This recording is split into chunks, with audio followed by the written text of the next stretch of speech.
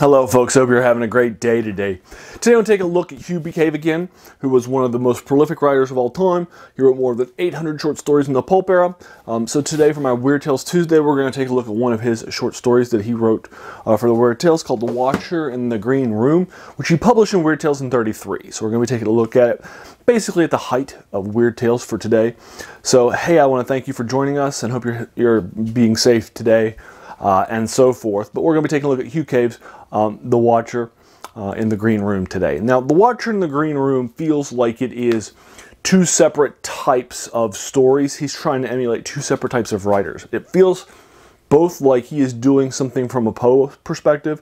He's trying to emulate Poe in this story, particularly the story The Telltale Heart by Poe. It also feels to me like he's trying to evoke Lovecraft. And this short story almost feels like he's saying, what would it be like if Lovecraft met Poe? What would their baby be? And this short story, written in 33 for Weird Tales, feels like it's of both. Feels like it's the love child of Poe and Lovecraft in a very strong way. And in fact, this story is exactly like if you were to say to yourself, I like Weird Tales, I like the stuff that's published by Weird Tales, Lovecraft, Howard, Clark Ashton Smith, you know, those sorts of people, I love them to death. And if you said, what would the Weird Tales take on the classic story, The Telltale Heart from Poe, what would that be like? It's this story. It's The Watcher in the Green Room. I'll give you a quick little synopsis of it. We're going to open up with this drunk guy who's drunk in order to forget that his wife has recently left him. And while the people that are in the same place that he lives are telling him that his wife left him, but she'll be coming back, he knows that she probably left to go with somebody else. And so he's drinking to forget. While he is drinking, he starts to encounter something odd and unusual in his room, which has a dark, macabre aspect to it. And that dark, macabre aspect seems to be very much along the lines of something sinister in his room, coming from his cabinet. So you're going to do a sort of dovetail into that and see what that looks like, what the arcane thing actually is, and so forth with this story. Now, this is the second story I've done for you by Hugh Cave. I'll link you to the first one I did, which was Boomerang, which is set over in Borneo and was heavily influenced by Carl Jacobi.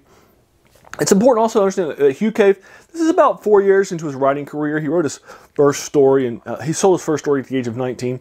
By now, he's part of the Lovecraft circle.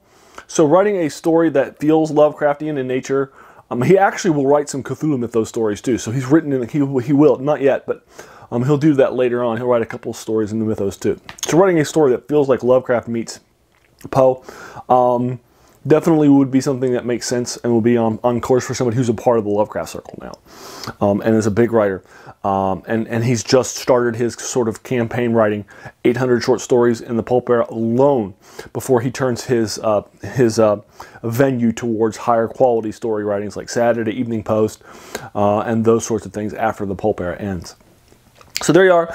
That's Hugh Cave. Again, I'll link you to my first video review of him, Boomerang, down below, so you can check that out if you're interested. I'll also link you to this collection, and I'll also look to see if it's online. I'm not sure if it will be. It might just be for free somewhere. If it is, I'll link you to that so you don't have to pay for it. But otherwise, I'll just link you to this collection. I'll be coming back to this collection. This is my second story I reviewed for you. It's not the second story I've read from it, but it's the second story I'll be bringing for you. I'm sure I'll hit at least a few more stories from it over the next few weeks as I do a kind of an unpacking of it so far for you. But there you are.